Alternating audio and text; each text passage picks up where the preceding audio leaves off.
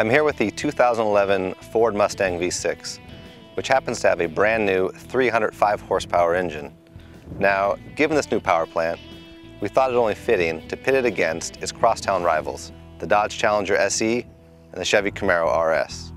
But before we called the group complete, we scanned the field of rear-drive, 4-seat V6 sport coupes and found one more, an import from South Korea, the Hyundai Genesis Coupe 3.8.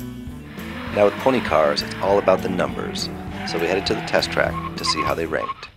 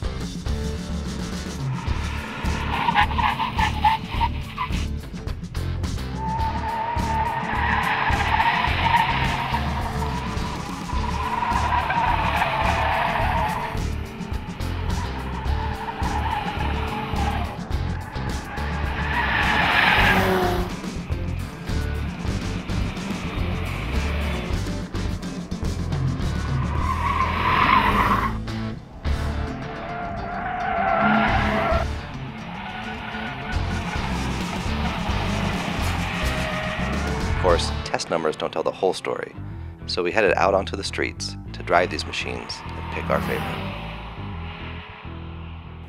In fourth place, we have the Dodge Challenger SE. This is the biggest vehicle here, it's the heaviest vehicle here, and alas, it's the least powerful.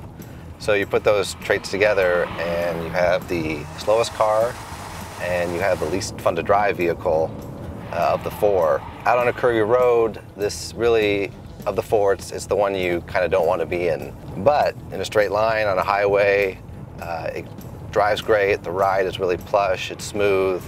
But again, you go back, in this group, the car really needs to be fun to drive. You know, these are pony cars, they're rear drive, sporty. And this one simply is the least sporty here and the least fun. So that's why we put it in fourth place. In third place, we have the Chevrolet Camaro RS. Now we like this car for its styling, very cool exterior shape.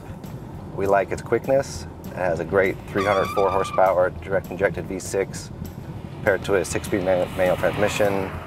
Overall, we like the handling, firm, sporty suspension, 20-inch wheels, and Pirelli summer tires, so good grip through turns.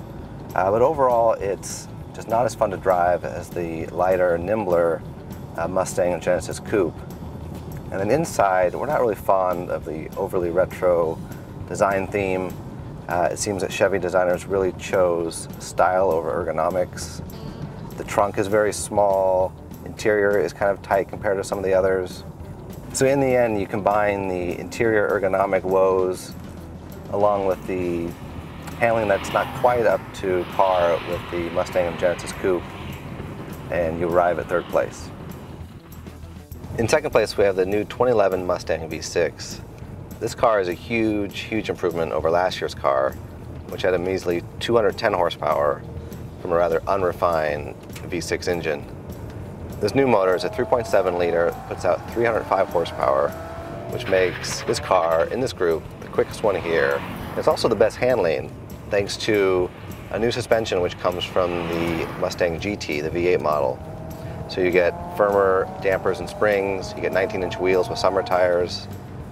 At the end of the day, we really love this new Mustang V6. It is by far the best V6 powered Mustang to date. As I said before, sweet new 3.7 liter engine, 305 horsepower, a very slick 6-speed manual transmission, a great suspension from the GT. You have those 19-inch wheels, exterior styling, we love the retro theme.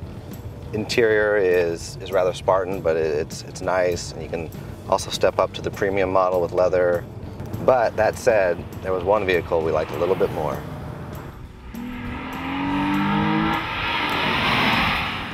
The Hyundai Genesis Coupe. That's right, we're in the first place vehicle.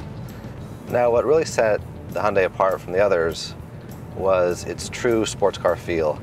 And what I mean by that is, when you drive this Genesis Coupe, you feel really low to the ground.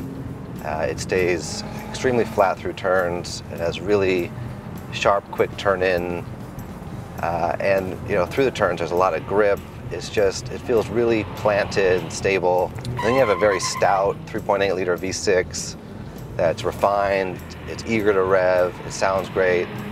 A slick 6-speed manual transmission, 19-inch wheels, Brembo brakes. So while the Challenger and the Camaro and the new Mustang are all great looking, fun to drive pony cars, this Genesis Coupe 3.8 is the only true sports car, and it's the best drive here.